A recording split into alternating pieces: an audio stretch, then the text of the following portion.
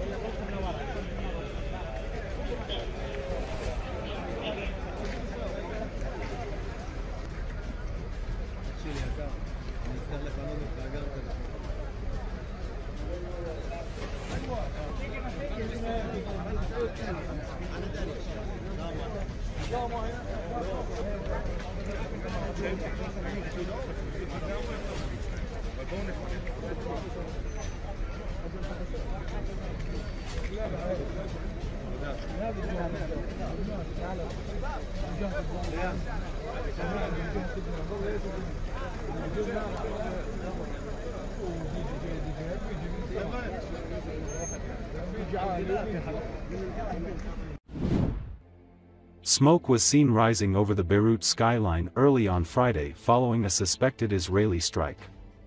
It comes as Israel and Hezbollah continued to trade fire on Thursday as U.S. diplomats arrived in the region pushing for ceasefires in both Lebanon and Gaza.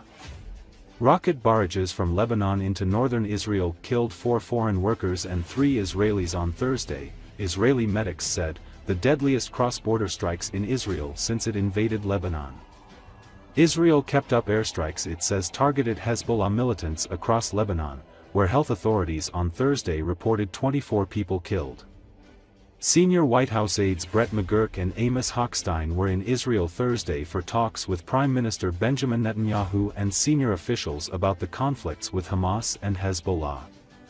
The meetings focused on efforts to secure a ceasefire deal in Lebanon and to assess new proposals floated by mediators to free Israeli hostages being held in Gaza, according to a U.S. official familiar with planning for the talks who spoke on condition of anonymity because they were not authorized to comment publicly.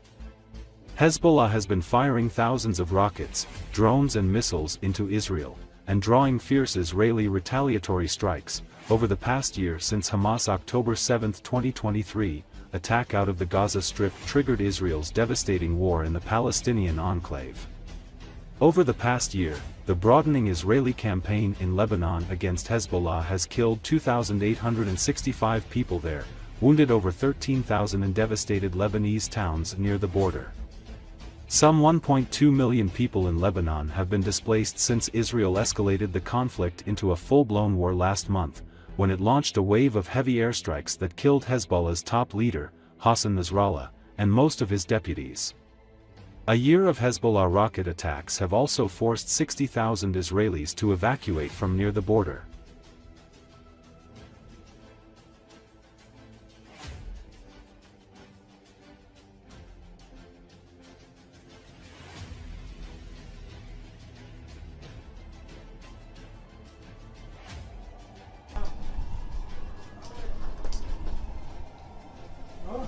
شكله ولعت نار يا مان.